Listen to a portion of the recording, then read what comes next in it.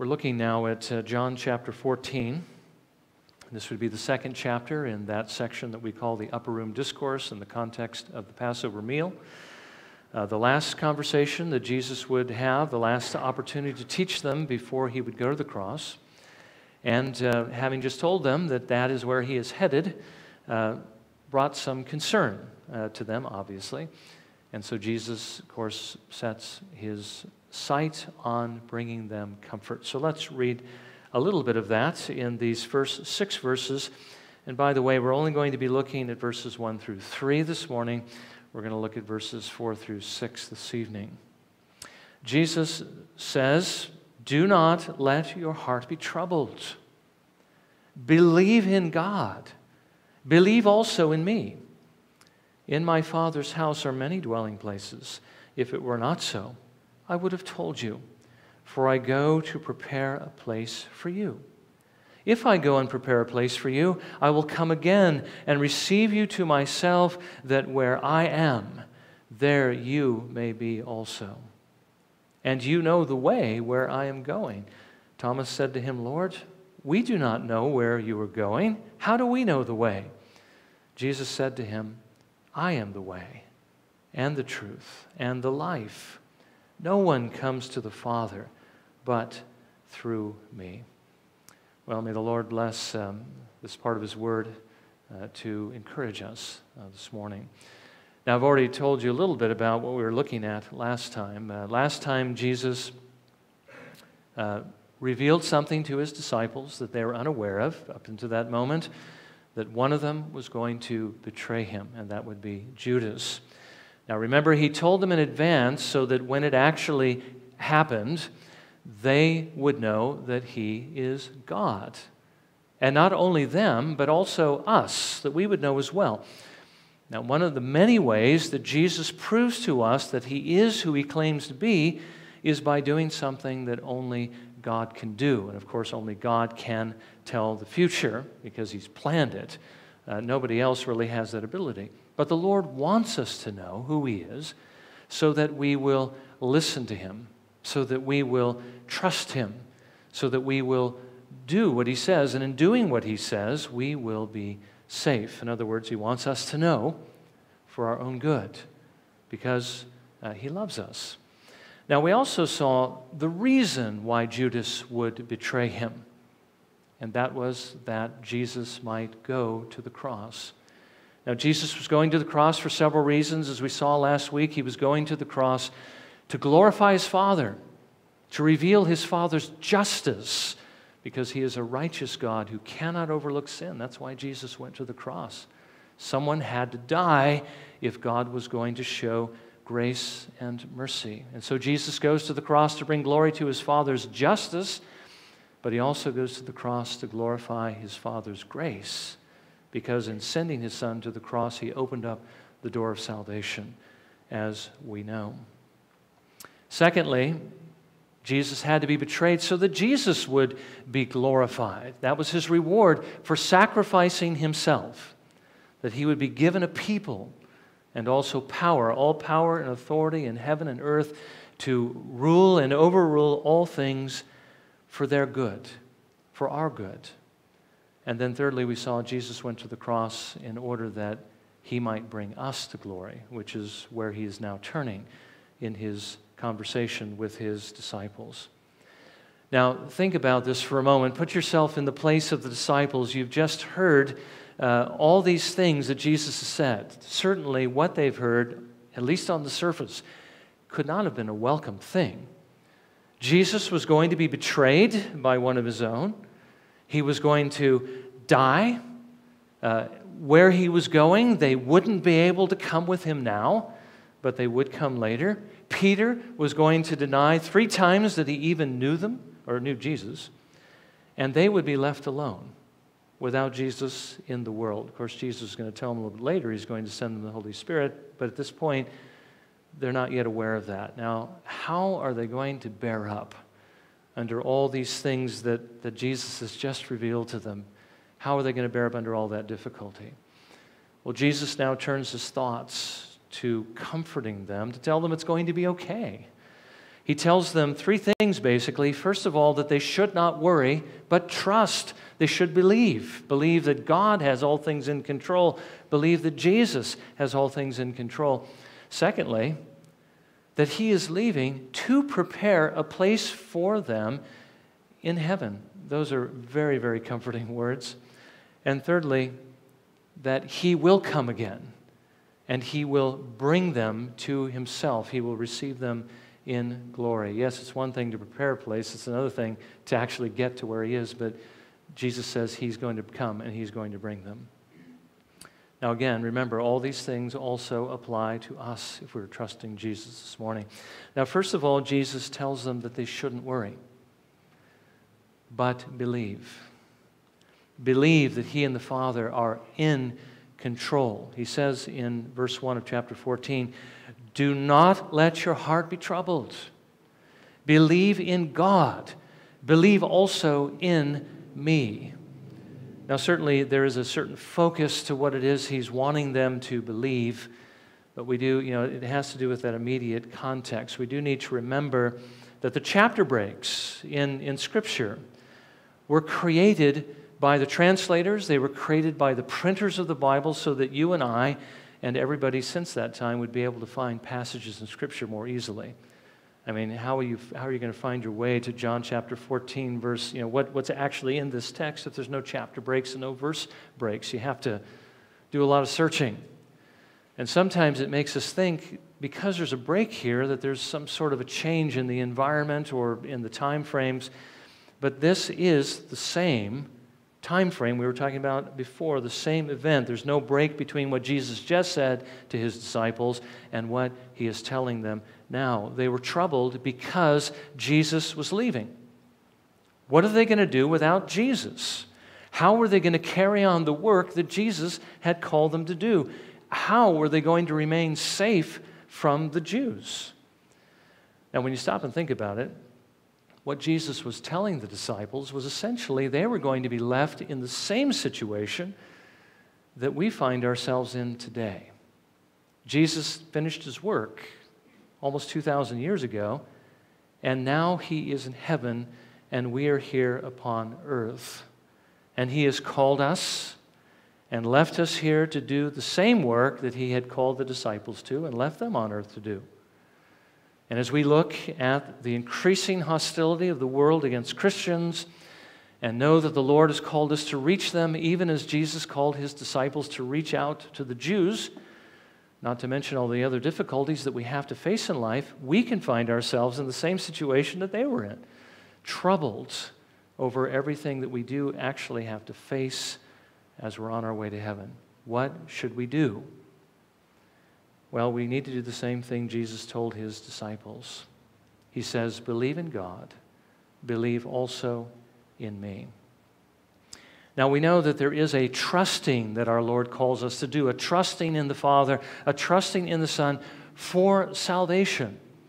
But there's also this kind of trust that believes that what Jesus and His Father are doing is actually best, to know that they have a plan, to know that they are working it together for good, and that, of course, what they're doing is the absolute best thing that can be done. Now, trusting them in this sense can make all the difference between having a heart full of anxiety over all the difficulties that we have to face in life, the things that we have as personal trials, whether they be physical or spiritual, whether they're outside of us or within us, as well as the difficulties we have to face living the Christian life in the face of a world that hates Him. It can make all the difference between being burdened by anxiety over all those things or essentially having peace. If we actually trust the Lord, we can have, as we were reminded a couple weeks ago in that evening sermon by Jeff Thomas, we can have fullness of joy. The same kind of joy our Lord Jesus Christ had in all of the situations that He found Himself. I mean, there were times when He was ushered to the edge of a cliff to be thrown over, and then they were going to stone Him on top of that. There were many times that they sought to try to take Him secretly and kill Him, and Jesus knew that. But in the middle of all those circumstances, He had peace, even as the disciples, when they were in prison and stood before kings and had to do things that were very difficult, had joy and they had peace because they trusted the Lord, which is why Paul reminded us, be anxious for nothing. Now, Jesus, of course, when he tells us not to be troubled and not to worry, isn't simply telling us that we should simply trust him and that's all that's necessary, but in that trust, we are to act, because it's in acting that we're usually most troubled, because we're afraid of what's going to happen when we reach out to others. But Jesus tells us here that we should believe and act upon that belief. We should trust and do what he tells us and know that whatever happens to us is all in his will, so that we really do not have to be afraid. Because nothing is going to happen to us outside of his will, and we know that his will for us is good.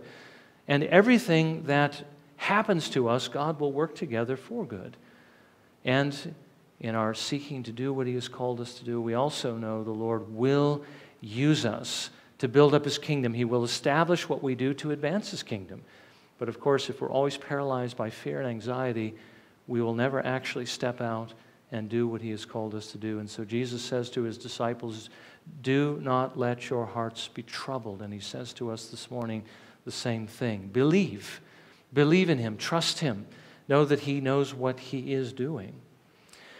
Now, secondly, Jesus gave them another reason why they shouldn't worry, and that was because he was leaving to prepare a place for them in heaven. He says in verse 2, in my Father's house are many dwelling places. If it were not so, I would have told you, for I go to prepare a place for you. Jesus says there was a place in heaven for them. And of course, if you're trusting in Jesus, there is a place in heaven for you as well. Because of what Jesus has done. Because he went before us to prepare this place for us. And as we're going to see in just a moment, that place is glorious. As I was thinking about the fact that Jesus went to prepare a place, I couldn't help but think of Keith Green, who was a Christian songwriter and singer back in the 70s and 80s. And then I wanted to say a tragic accident. I'm sure it wasn't an accident. It was in God's plan that his life would be taken early. So he is with the Lord in glory by his grace. But he said in one of his concerts one time that if the Lord was able to create everything that we see in this world in 6 days, and he's been working on heaven for 2,000 years, or almost 2,000 years, then he says what we're living in right here would be a garbage can compared to what's going on in heaven. Well, that's a nice thought. And it is true in a certain sense, but I think Keith really, though he meant well, didn't really understand what Jesus was talking about, because Jesus did not go to heaven to build places for us to live. He laid down his life, and he rose again, and he ascended into heaven so that we might actually be able to go there. The Father, when he created heaven, I believe, already created those places, those dwelling places in his house. If Jesus had not gone to the cross, if he hadn't sacrificed himself, heaven would be closed to us forever. But Jesus went to the cross in order to open the doors of heaven for us so that we could go there. The author to the Hebrews basically tells us about what Jesus did to prepare this place for us. In chapter 9, verses 23 and 24, he says, therefore it was necessary, he's talking here about the earthly tabernacle and temple, for the copies of the things in the heavens to be cleansed with these, that is, with animal sacrifices, but the heavenly things themselves, the heavenly tabernacle, the heavenly temple, with better sacrifices than these. For Christ did not enter a holy place made with hands, a mere copy of the true one, but into heaven itself, now to appear in the presence of God for us. And then the author to the Hebrews also says in chapter 6, verses 19 and 20, when he talks about the hope that this gives us, that we will see heaven, he says, this hope we have as an anchor of the soul, a hope both sure and steadfast, and one which enters within the veil, where Jesus has entered as a forerunner for us, having become a high priest forever, according to the order of Melchizedek. Jesus enters into the heavenly tabernacle there to be our great high priest and to plead his merits on our behalf so that we would enter into heaven. Well, you notice now that Judas is gone. Jesus could speak these words of comfort. Remember, Jesus gave him the bread, the morsel dipped in the bowl, and he gave it to him, and he ran out, and they didn't know why he left. But now that he's gone, Jesus begins to direct his comments to them specifically, that you are going to be in heaven. Now, I want you to notice, I believe he was speaking to all of them, but I think he was especially speaking to Peter. If anyone had a reason to be concerned that he wasn't going to see heaven, it might be Peter, because they were all about to fall away. The shepherd was going to be struck, and the sheep were going to be scattered. They were all basically, in essence, going to deny him to a certain degree, but Peter had been singled out as the one who was going to deny him 3 times that he even knew him before the sun came up the next day. And I'm sure Peter had in mind here what Jesus had said to them earlier when he was sending them out to teach and preach in the cities. He said this in Matthew 10, verses 32 and 33. Therefore, everyone who confesses me before men, I will confess before my Father who is in heaven. But whoever denies me before men, I will also deny him before my Father who is in heaven. Now, do you think Peter remembered those words when Jesus just told him, you're going to deny me 3 times? What is this going to mean for Peter? Well, I believe the Lord was telling Peter. I think he was speaking to Peter as much as he was speaking to the other disciples, and perhaps even more when he says in our text in verses 1 and 2, do not let your heart be troubled. Believe in God. Believe also in me. In my Father's house are many dwelling places. If it were not so, I would have told you, for I go to prepare a place for you. And that includes Peter. Even though Peter was going to deny Jesus Christ, Jesus was not going to deny Peter. Peter was going to make it, not because of Peter's love for Christ, that was going to fail, but because of Christ's love for him. Now again, the difference between what Peter was doing and what Jesus was warning us against in Matthew chapter 10 is that Peter did not make a habit of denying Jesus. Remember, after he did it, he was crushed in spirit, and he repented of what he did. And he spent the rest of his life confessing Christ, although he didn't live a perfect life, we know. He was even confronted by Paul on one occasion for being hypocritical. But he really loved him, and he really sought to serve him. He did not make a habit of denying Jesus Christ.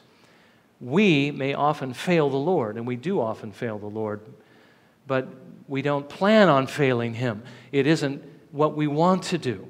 It is a will against a will, as it were. We still have sin in ourselves as well as grace in ourselves. Jesus is warning against those who habitually deny him.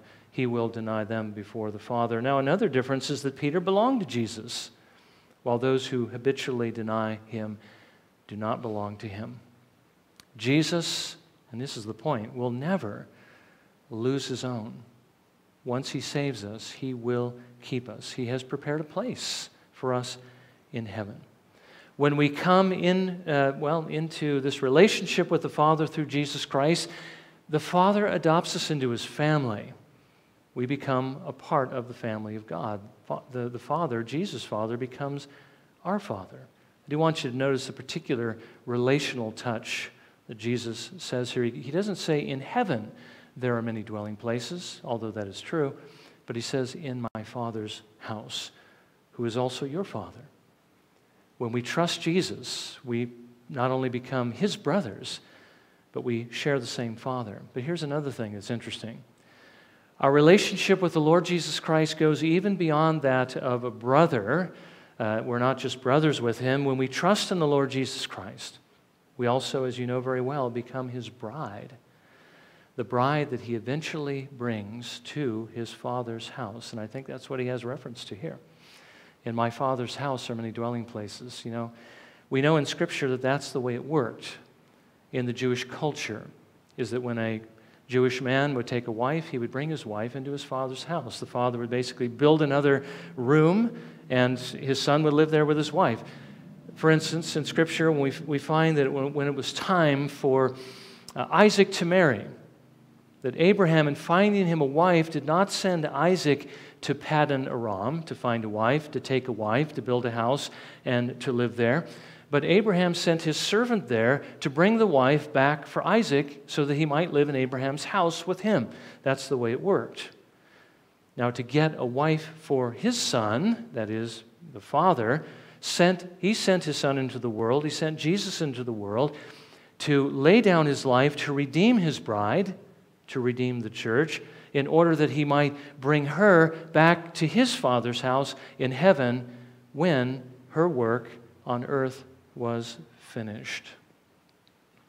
Jesus says in his Father's house there are many dwelling places, and those dwelling places are for the bride that Jesus is bringing home to heaven. And I want you to notice the word there, many. What it means is the Father has planned to save many. The Bible tells us so many that they cannot even be counted. And I also want you to know that one of these dwelling places belongs to you if you belong to Jesus, if you have trusted him. If you have trusted him, you do belong to him. And one of those places belongs to you. It may not be the mansion that some of the health and wealth folks are talking about a lot. And really, it wouldn't matter to you a bit whether you were living in a shack or whether you were living in a mansion in heaven, as long as you can be there, because to be there is to be in a world, as we've already seen, of pure delight. So let me just say that if you have not trusted Jesus Christ this morning, I want you to know that this is what he offers to you. If you will only believe in him, if you will turn from the things that dishonor him and follow him. So Jesus says, don't worry. Believe. Believe God has a plan. Believe Jesus is in control. Don't worry, because he has prepared a place for you in heaven. But finally, he says, they didn't have to worry because he was coming again to take them home. In verse 3, he says, if I go and prepare a place for you, I will come again and receive you to myself, that where I am, there you may be also. Now, Jesus has prepared a place in heaven for his disciples. He has prepared a place for all who trust in him. That includes us if we have trusted in him. But how are we going to get from here to there? Well, Jesus says he will come and get us. Now, was Jesus here talking about the second coming? Some people believe that that's what he has in mind, but I do want you to notice he was speaking to his disciples. He says, I am going to come and get you. They died a long time ago, and the second coming still hasn't taken place.